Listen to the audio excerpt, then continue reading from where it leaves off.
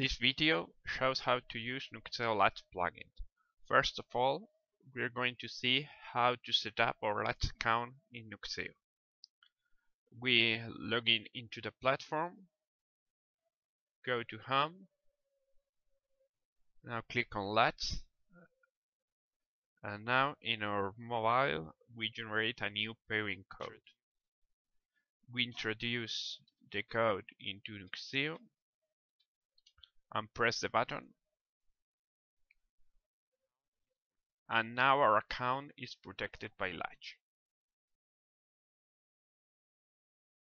We see we can log in into the platform normally, but if we log out and protect our account with Latch, whenever we try to log in, we get an invalid username or password error, and our Latch application notifies us of the access attempt. If we unlock the service and log in again, we log in normally.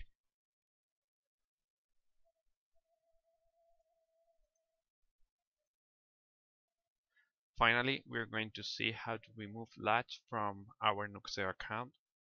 We log in into the platform, go again to Home, click on Latch, and press the button.